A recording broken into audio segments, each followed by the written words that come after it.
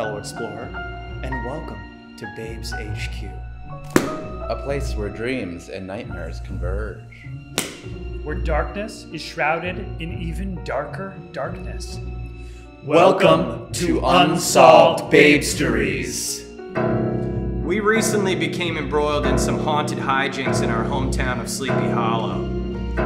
The Headless Horseman, a centuries-old ghost, searching for a lost head and thirsting for blood. Hey, sorry dudes, I know we've been over this before, but I just really don't think shooting this in a bright pink room is gonna create the mood we're going for. This is the only studio they had available, and it's gonna work. And do you know what's gonna create the mood?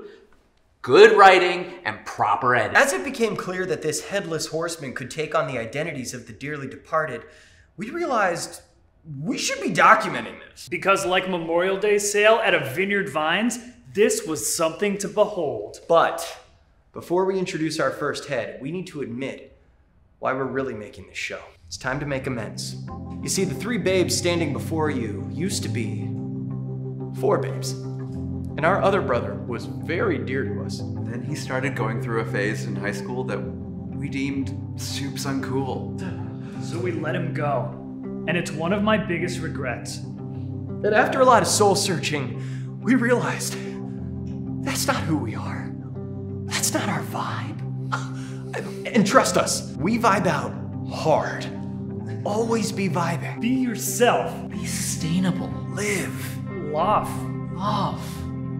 We thought this show could be an opportunity to fix a bridge we burned years ago. That's just a metaphor, but we did actually burn a bridge that we have no intention of repairing. Yeah. City Planning Committee, burn in hell.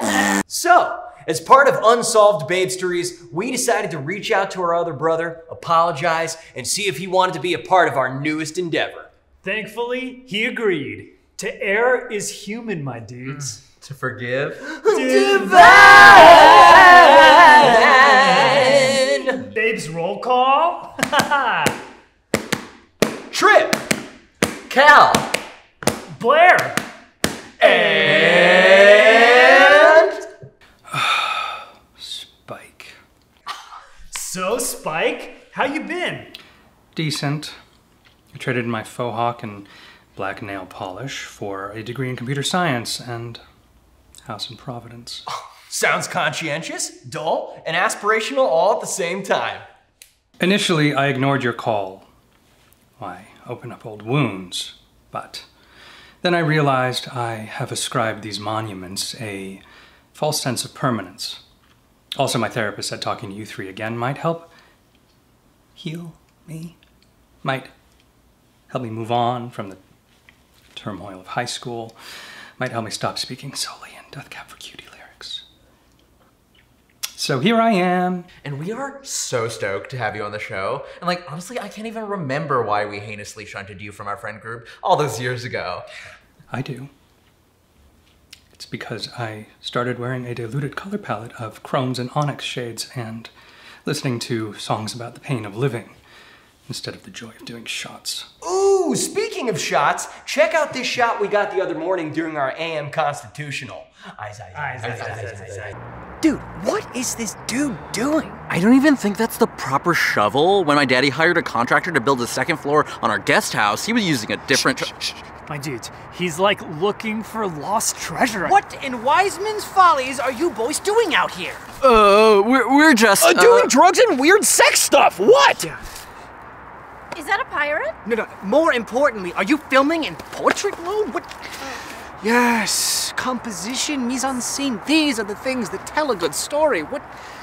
Dude, it's sideways. Oh, fantastic example. Yes. Oh, remember that scene where drunken Paul Giamatti stumbles into the phone booth and calls his ex-wife? Oh. No, brah, it's actually sideways. That's exactly the point. If you didn't have that sort of claustrophobia, that tangible environment, you would never feel the impact of the story. Dude, that movie's overrated. You ever watch the Superior Wine movie, Bottle Shack? How dare you? That is a pirate. And I think you found a treasure chest. Let's go. And that's when we entered stage left. To tell stories is the thread of life, and film beeth the yarn. To experience the joy of making your own blanket that you may one day wrap about yourself in a warm cocoon of human experience. What? To help make our show, Eugene and Ramona Trousers invited themselves. And we brought with us our talent, our guidance, our direction, our charm, our winning smiles, camera equipment, crafty, and this boom mic. Welcome to the beginning of a beautiful partnership.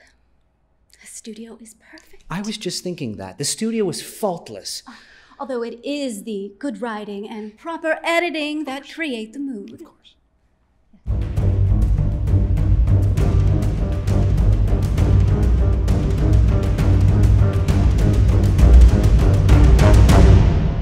Now, before we go, I think the audience wants to know, Cal, you're blonde? Yeah, this is my real hair. This is the real me. Normally I just wear a day wig, but I just feel so comfortable here at Babes HQ to like really be myself, you know? That's honestly beautiful, and I think it's really cool that you're blonde now, like me. Man, maybe someday I'll feel comfortable enough to show you guys my real hair. That'll be the day.